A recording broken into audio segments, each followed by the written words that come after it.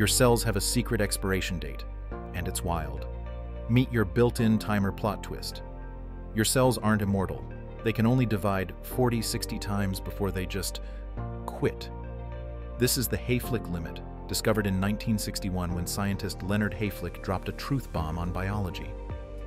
The 1960s mic drop. Before Hayflick, scientists believed cells could live forever. One guy even claimed he kept chicken heart cells alive for 34 years.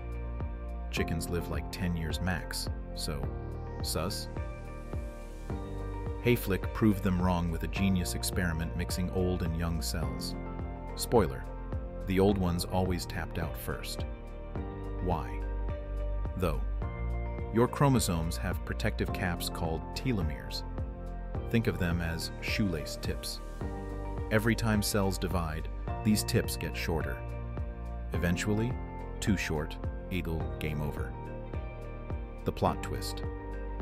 Do the math.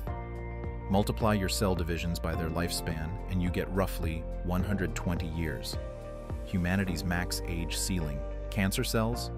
They hacked the system with a cheat code called telomeres. Sneaky. Your body literally has a countdown clock. Mind is blown.